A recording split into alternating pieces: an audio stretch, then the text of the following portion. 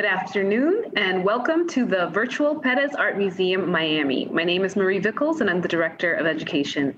I hope that all of you joining us in this digital space are doing well, taking care of yourselves and your loved ones, and that today's program brings some joy and inspiration into your life. Our mission at PAMM is to encourage everyone to see art as an incentive for genuine human interaction, communication, and exchange.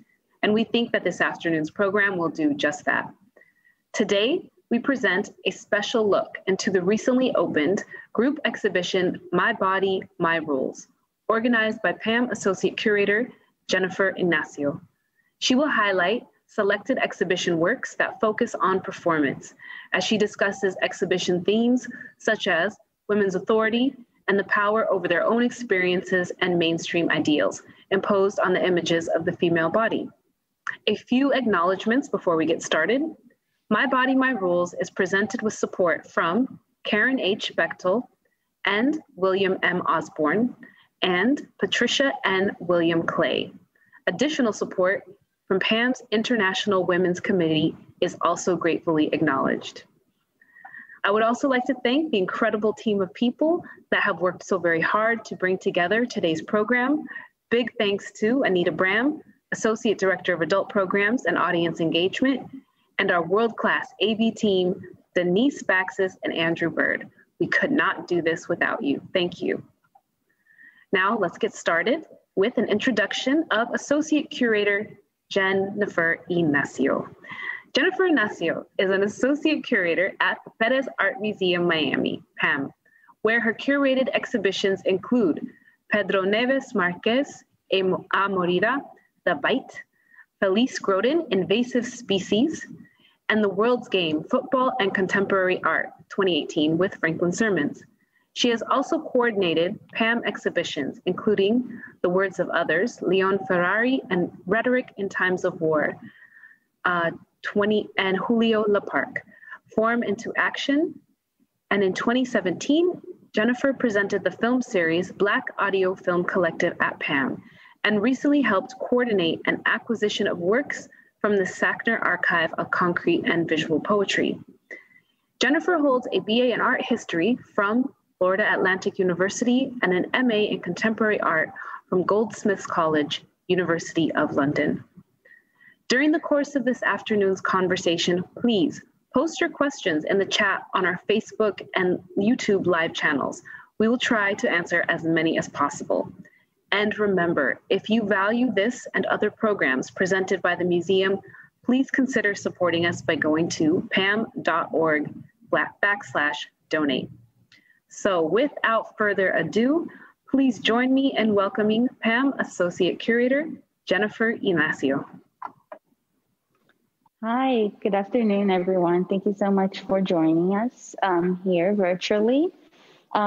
So I'll give a quick intro about the exhibition, as Marie said, because the idea is to focus, it's for me to focus on performance art within, or artists that are in the show and are talking about that, or are performance artists. So the whole idea of the show, a general idea is, you know, of course, My Body, My Rules is the body, is this female body. A lot of the works in this exhibition are drawn from PAMM's collection, and they are works by women artists. So we have 23 artists in this exhibition, all women artists. And just to start, and you know, I always like to start right here at the entrance because the sign behind me is the title wall. It has this presence of, you know, empowerment. I like to describe the title and this entry here as this chant of empowerment, really to set the tone of the exhibition as the viewer enters the space. Also behind me, we have a neon by Francis Goodman, who talks about, you know, this relationship between submission and rebellion, and either keeping your words inside or speaking out as a woman to take charge of that. So this entrance here really sets the tone for the exhibition of these artists that are using the body to talk about ideals and stereotypes and issues imposed on the female body because of, society roles and stereotypes. I do want to start with Annabella Geige, which is this video room here that we have at the entrance of the exhibition. Annabella Geige is a Brazilian artist, a pioneer of video art in Brazil. And, when you think about performance artists, you think about the actual event of performance, but we have a lot of works here in the exhibition that use the body in this performatic way, such as Annabella Geige here. You see her, the artist, using her own body as a medium. And the video, we're actually towards the end now, but it's a 10-minute video, actually 12-minute video, where the artist is depicted starting in this really small interior staircase, possibly from a domestic space, but then in this repetitive motion, this repetitive performance, she goes up and many steps until she is found in this larger public space. This could be a staircase of this, a city hall or a governmental building that holds this importance and also, empowering role. And here she is reaching that, although it is this repetitive and difficult, right? This long journey that she does, she moves. She's able to move from this domestic interior space into this outdoor powerful space. Then we also have some other works that we'll see here. Another pioneering feminist artist that we have in the collection, Ana Mendieta, who created these photographs in a journey she did in Mexico. And this is a really interesting piece because Ana Mendieta is often using the body. She sees the female body as this powerful symbol, as this goddess-like symbol, fully charged, with so much history. And here you might have captured the first image that she had her body with flowers emerging out of it, but throughout these other photographs, there's this absence. So she talks a lot about the presence and the absence of the body within the landscape. And it has this ritualistic tone to it. This was not a performance that she did, as we know, what performance art is, but this is body art, which is a movement that grew out of the performance art movement of the 60s and 70s, where, like I said earlier, artists are using the body as a medium. And within feminist art history, this is such an important medium because the artists, these women artists are using their own body and they're dictating, right? They're dictating where they want their bodies to be, how they want their bodies to be perceived. And by using the body as a medium, in a way, they're like claiming that power, right? Like claiming the body and dictating, as I said, how they want this body to live within, various landscapes or ideas, discussions, and how they want pretty much taking authority over that. Right behind me here, I'll just briefly mention, you have this beautiful Wangechimoto, also another artist, where she's not, as we're seeing, as we have seen in the Ana Mendieta and the Annabella Geige, she's not using her body, but she is constructing this body out of images that she finds from magazines. So it's just doesn't really pertain to this body movement that I'm talking about here with performance art, but it's also another beautiful work that we have in the exhibition. And while we're here, let me just briefly talk about the Mariana Nepomuceno, a beautiful sculpture by another Brazilian artist who is approaching this abstract representation of the female body, right? This is called Três Mulheres, Three Women. And she's depicting these forms that are reminiscent of female organs, female maybe uterus, ovaries, and also the materiality of it too is,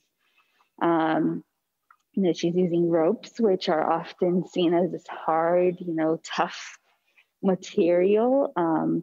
And then these delicate beads that overlap or are immersed and constructed with the ropes, and together they're constructing these beautiful organic forms. Zelia Sanchez, also another artist who is also approaching the body in an abstracted way. Christina Quarles, who we see,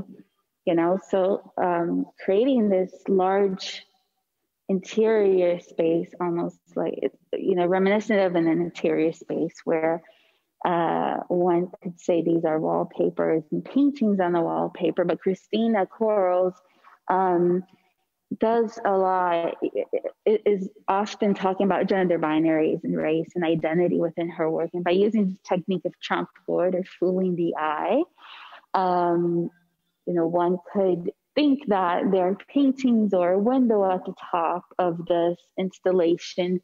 Yet when you approach it, you see it's all one plane, and it's all in one plane, equal surface. So this is a method that she does in order to talk about gender binaries and how we view and perceive gender binaries within society. And then going back to performance art and body art movement, we have Patty Chang, who is an American performance artist. This is well-known videos of her from 2001. It's 16-minute long video that she is being captured sitting down. The video starts with her touching her body. You really can't tell if it's a sense of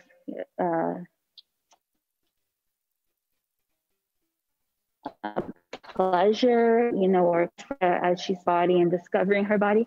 And then all of a sudden it starts giving this sense of eeriness or, discomfort, and her wanting to either contain this unknown object that is moving inside her blouse, or, wanting to get rid of it. So these are actually eels that are trapped inside her, we can start seeing it now. Like at moments you don't see it move, but right now you see this foreign thing moving inside of her, and her face of discomfort and terror also. So she uses a lot, her body in a lot of these performatic videos and other performances that she creates. Again, to either represent this discomfort or also take authority over the own body, her own female body. Then as we move towards the back wall, where I want to end the presentation, talk more, we have this, just very quickly, the Haif Karaham. Again, the body as a medium, although she is, using painting as a medium here, she is representing these bodies, the contortions of it. So it's not necessarily body art movement or performance art, but the fact that she is using the contortionists.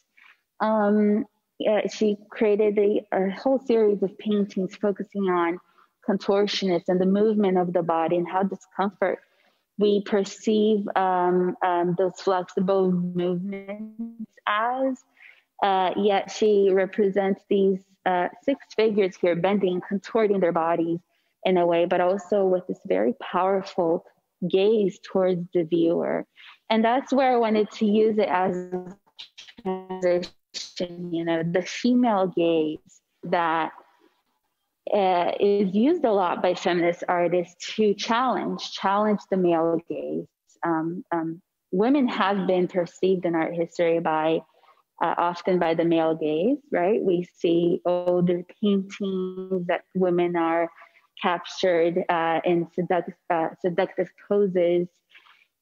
Yet what women are doing now through the female gaze is to challenge that and not objectify, not seduce, sexualize and fetishize the female body, and look at it with an empathetic, empathetic lens,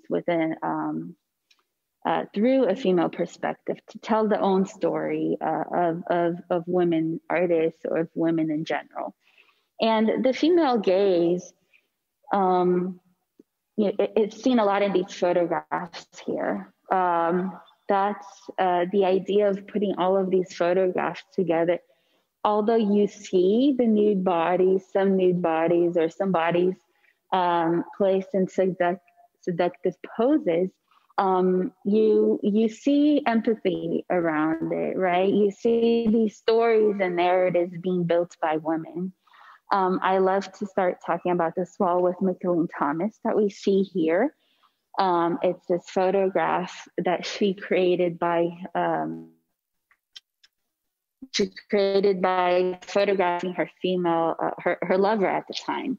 And, like I said, one might often see these as, these bodies being objectified or sexualized and fetishized. But once you start seeing these key points within the photograph, you're able to analyze this as the female. When Micheline Thomas, I always love to point to this area here where she, the subject being photographed, has the markings of the socks on her left leg. And her printer specialist wanted to remove that, right? Make this smooth, nice, pristine skin surface. And she objected to that. She wanted to keep that reference there to humanize her, right? Humanize this person that was being photographed, and say that, she had a moment before this moment where she's being captured lounging in her personal space. You also see these personal objects, the style of music that she's interested in, even the color of the wall too, which we see throughout the exhibition, this dark, burgundy purple plants. So this portrait, although she might be first seen as being, sitting in this seductive pose, you start seeing these elements that are humanizing the subject. We also have Andrea Geyer here, real quick, who did a series of these constellation photographs that capture women that held important and major roles within the cultural sector. Here we have Lydia Cabrera and Titina, her partner.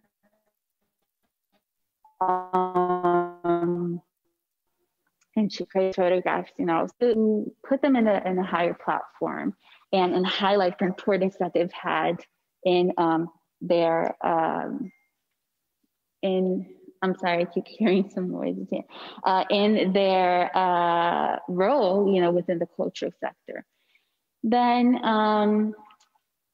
again, going to the body movement, right? Using the body, artists using their own bodies within the work to produce these works, almost in a performatic way as well. We have Naomi Fisher right here at the top. She is a local Miami artist, and she created and beautiful photographs, immersing herself in this tropical landscape of Miami, right? Also, her father was a botanist, so there's a strong tie there to looking at the landscape, strong references there to looking at how the body is, in conversation or in dialogue with the landscape. And what she did in this series of photographs where she immerses herself with some erotic, this one is not so much erotic as the other ones that she has done, with,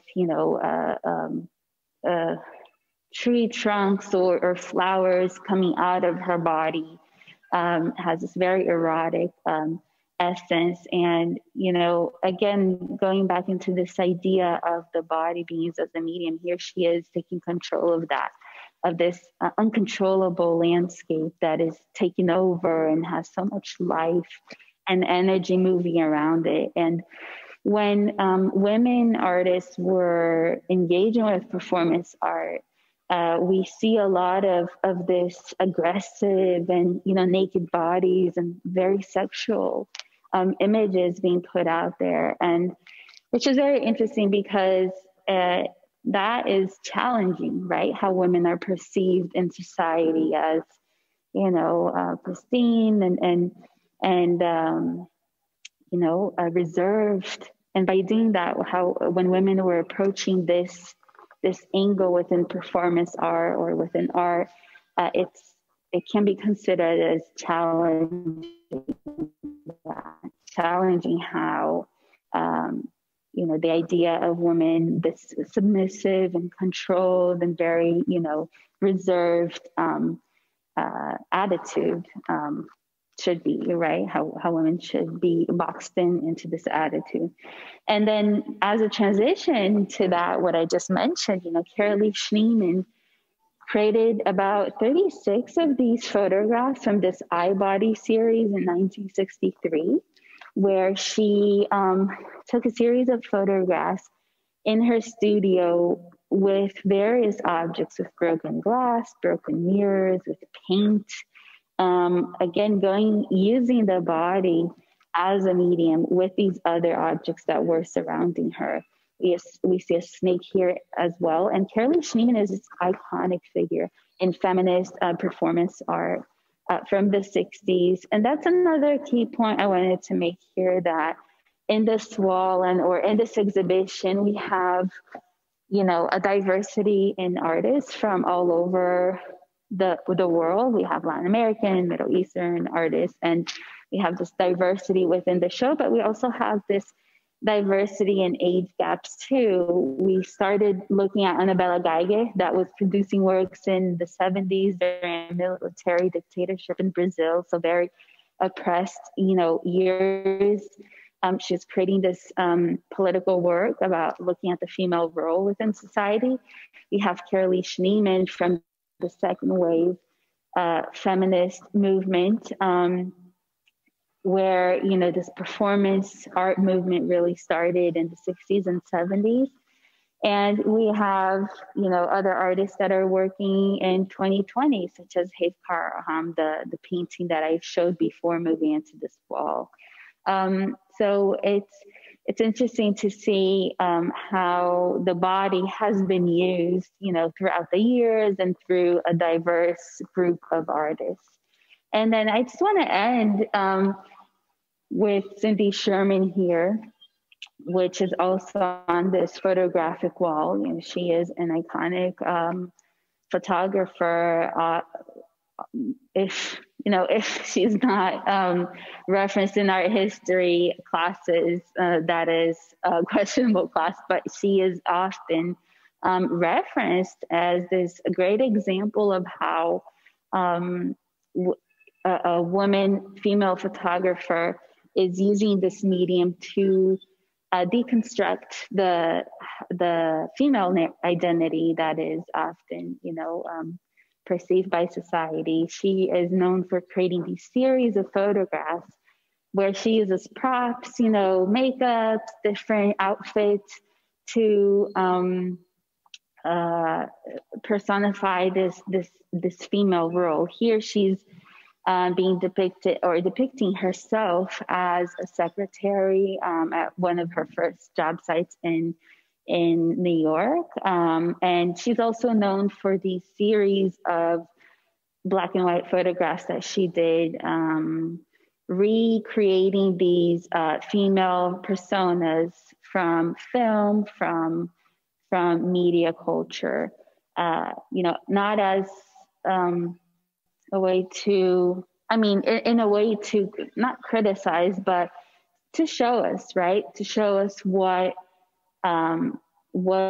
the female role is perceived in society, or really to highlight how women are captured and portrayed. So by doing this and recreating this, it's almost, you know, highlighting, really presenting it to us.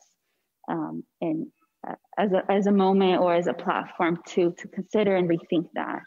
And then while we're here too, let's just wrap it up with Francesca Woodman, who was a photographer that died so young, but left so many photographs of self and of other women subjects that she would depict. And often, the body was very present, and if not most times, if not all, it was definitely most of her photographs had the female body.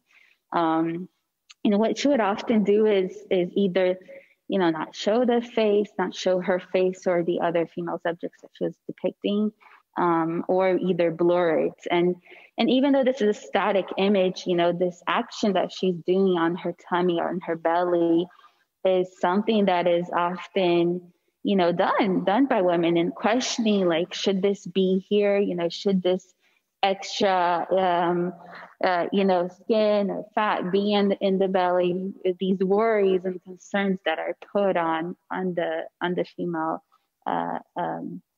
on women, right? And these ideals of beauty. So, again, not all of these works are, exact performances like Carolee Schneemann and some of the other videos I did, but by using the body as a medium, it becomes this performatic, performatic quality. And I think I'll wrap it up right here, and we can open up for questions. Thank you so much, Jen, for that fantastic tour. And for any of us who haven't seen it in person, I'm really excited and can't wait to see it myself. So a few questions to kick it off while the audience is getting warmed up and submitting their questions. I just wanted to know if you could tell us a bit more about your process for selecting works from the PAMM collection and what that's like. Yeah, no, it was great. This whole idea really started looking at works that we already had in the collection. We had acquired these really large installations like the Christina Corals, Marina Pomoceno, other works that I was not able to include here for logistical reasons, but that's what really started the process, and seeing how we had been collecting these really strong and powerful works by women artists. That's how the idea started. And then after digging through the collection and starting to see these photographic works, the idea started shaping up, the idea of the female gaze and looking at the body as a medium, and how many of these artists, not just in the photographs, are using the actual body, but are looking at the image of the body, right? So it's been an incredible process, also very, a good experience to think that, we are building this collection. We had works that were already here, but we have works that are very recent coming in because we're making this action of going out there and purchasing these strong works by female artists. So it's fulfilling, to know that we're working at this museum and building a really strong collection of these amazing artworks. Thank you. And also, I guess it's very pointed and perhaps maybe obvious, but not that you are obviously curated a show that is entirely of artists who identify as women. Could you, perhaps this is personal, but could you tell us a bit about how, what you do in your daily curating practice and artist research to really continue to close that gap between a women artist or artists who identify as women and people who identify as men artists, what you're doing to continue to close that in museums and exhibitions? No, exactly. I think in my personal view, it's definitely something that is in my mind when we're looking at things, or when, I go to an exhibition, a group show, it's something that pops in. And then at a more professional level too, working here at the museum, it's not just me. I think I can speak for everyone, the curatorial staff. It's always a question that comes up, when we're building lists for artists that we might want to purchase. And when we're also looking at the exhibition program, it's something that's always in the back of our minds and and diversifying these lists that we come up with. Is it balanced enough? Is it including, you know, not just women, female, women and men, also diversity in cultures and backgrounds and races. So it's definitely something that is in everyone's mind and obviously mine. So it's, yeah, so that's definitely a part of, and that's, I think, you know, to answer the question, to be constantly thinking about that is essential to start, right? You need to have these questions in your mind before you do anything, because that will trigger, right? If you're hiring someone, or if you're purchasing a work into the collection, or if you're planning an exhibition, if you have these questions and these concerns in your mind, they'll always be present there. So I think that's always the starting point. And as I am creating these lists or ideas for exhibitions, having that in the back of the mind is essential to make things happen, right? Transform it into a thought, into an action. Right. Keeping it top of mind is like the first step. We certainly all appreciate that.